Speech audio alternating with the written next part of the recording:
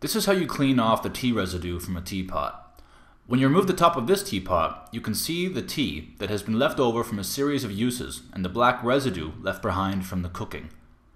This is quite easy to remove. You just need some baking powder. Pour in a small amount of baking powder. I'm using a package in this case. Just pour it in there. And then fill up the teapot with water that is already boiling hot. Once there's a good amount of hot water in there, replace the top and let it sit for about a half an hour. After half an hour, the residue inside of the teapot will have been dissolved from the sides.